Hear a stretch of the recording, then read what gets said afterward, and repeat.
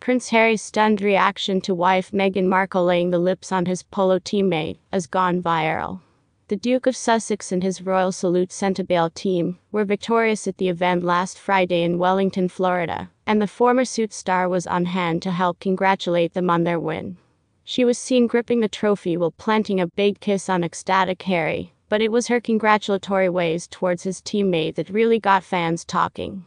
Harry's team won both games, in front of around 300 spectators, meaning they received the trophy for winning the mini-tournament. A short clip of the Duchess of Sussex's interaction with Centabale team captain Malcolm Borwick went viral after Meghan gave the number 4 a peck on both cheeks. The footage sees Harry looking stunned by the action and appear to confront his teammate.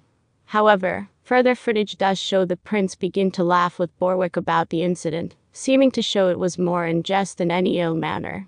But social media users were still quick to comment on the short video, with one saying, "That shoulder roll said a lot."